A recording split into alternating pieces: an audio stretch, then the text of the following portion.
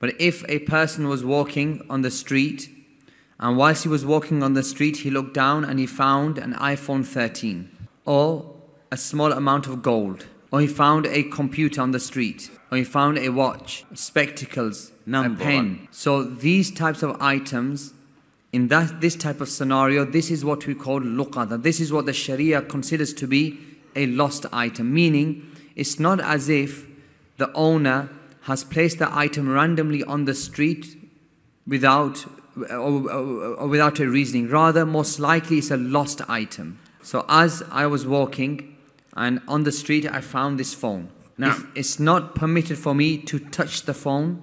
It's not permitted for me to lift the phone without me thinking first. I have to first think that if I take this phone, will I be able to publicize or to announce it to the people for a whole year that there is a lost phone in my possession which somebody owns for a whole year? If I am able to do so, then it is so. However, if I am not able to do so, then I leave it or I inform the police, the authorities. So the ruling is, when it comes to lost property or lost items, that it's not allowed for a person to take it into his possession unless he knows that he's able to announce or advertise this lost item in that locality for a whole Hijri year.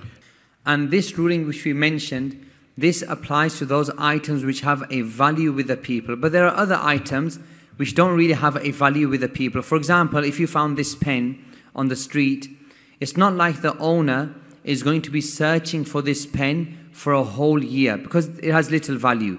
Perhaps he'll search for it for a couple of minutes and then he will leave it.